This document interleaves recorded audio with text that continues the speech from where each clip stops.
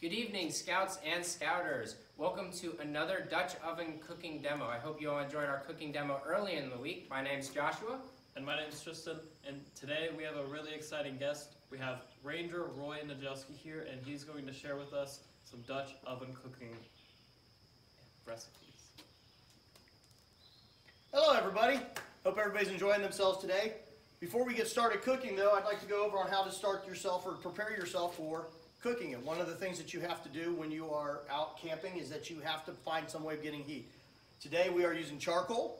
There's two ways of using charcoal with a Dutch oven. We either use our chimney stove, which is my preferred method, or you can actually get away with the traditional charcoal lighter that you can find at most stores. You just light your charcoal up and then you can spread it out.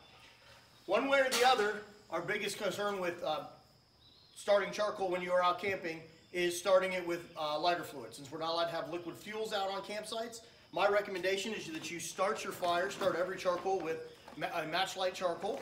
After you get it going, then you can pour in the rest of your charcoal in on top of it. Once you pour the rest of your charcoal in on top of it, take your pot of water that's for your wash and go ahead and set it in on top of your chimney stove, and then walk away from it and allow your wash water to get a chance to get started while you are prepping the rest of your meal. Let's go cook. All right, we're ready to get started cooking.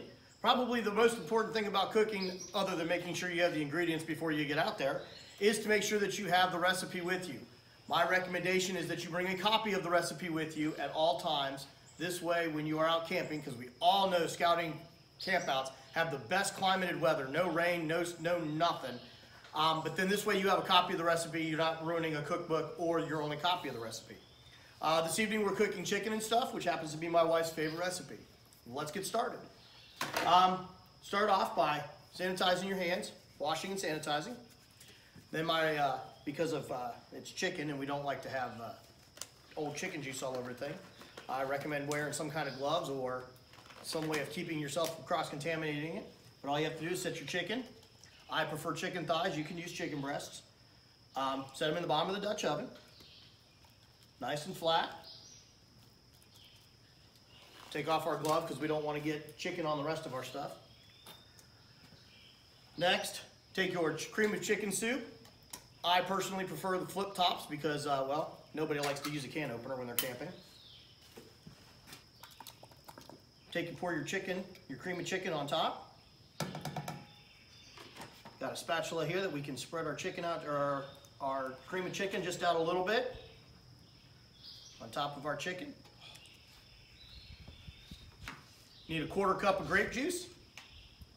After you've been cooking for a while, you kind of cheat. I recommend pouring your 1/4 cup of grape juice, a little bit more won't hurt, inside your cream of chicken can. Swish it around a little bit, get the rest of your cream of chicken out of there. Pour it in on top of your chicken. Take your cheese. This is mozzarella cheese, by the way. Lay it in on top of the chicken.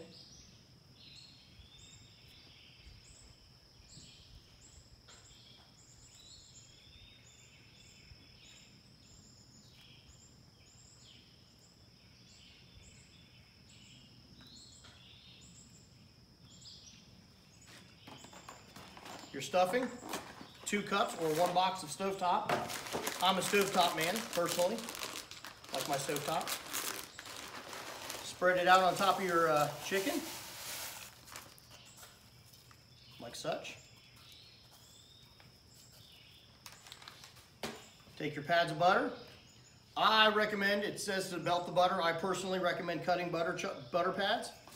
Just cut your butter pads. To make sure you take the little papers off, because otherwise that makes for exciting eating later. And then just take and lay your butter pads over the top. Once your butter pads are around it across the top, so that they can melt and help cook your stovetop, put your lid on it, and we are ready to go back over to the chimney stoves, use the charcoals that we started earlier, and start cooking dinner. Sweet. All right, let's go. Probably the best thing the Boy Scouts of America ever came up with was a pair of hot pot tongs. I recommend if you're doing Dutch oven cooking, this is a great place to start. It's a real cheap way of being able to carry your Dutch ovens and use your Dutch ovens. Now that we're back over here with our chimney stoves, your water should be pretty warm. Make sure everything in the kitchen is supposedly hot, so just make sure it's not hot before you go picking it up. And it is hot, so we are not going to go picking it up. So we'll go from there. Anyway, now your water is prepped for your wash, rinse, and sanitize for your cleaning up afterwards. With your chimney stoves, you just want to take a handful of charcoals. If you read if you read a camp cookbook, they'll tell you, like 10 charcoals equals X amount of degrees. I have found that charcoal is this is an art form more than it is a science. So you need to practice a little bit in order to figure out what you need. We're going to start today with about probably 15 coals on the bottom and about 25 on top, and then we're going to cook through it.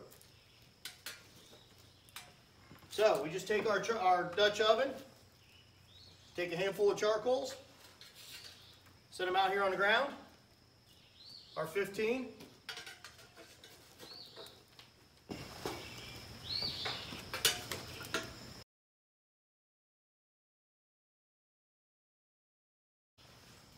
We've got our 15 charcoals on the bottom. Lift our Dutch oven up on top of our charcoals and then put about 25 of them on top. It is probably important to understand to not bake. That's essentially what we're doing. Bake on top of the chimney stoves. If you got a fry hamburger or something, you can do that on top of the chimney stoves. But in general, you do not want to bake on top of the chimney stoves.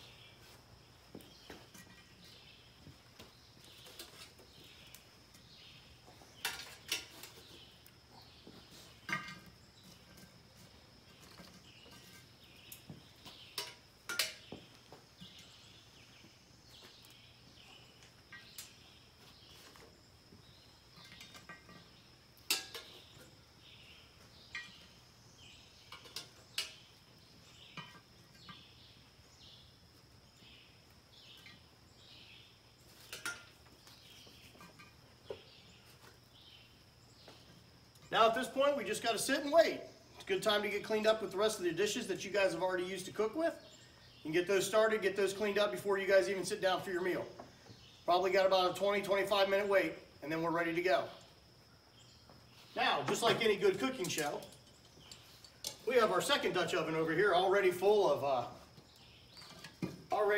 dinner. When it's time to check this, remember, the more you check it, the more you lose.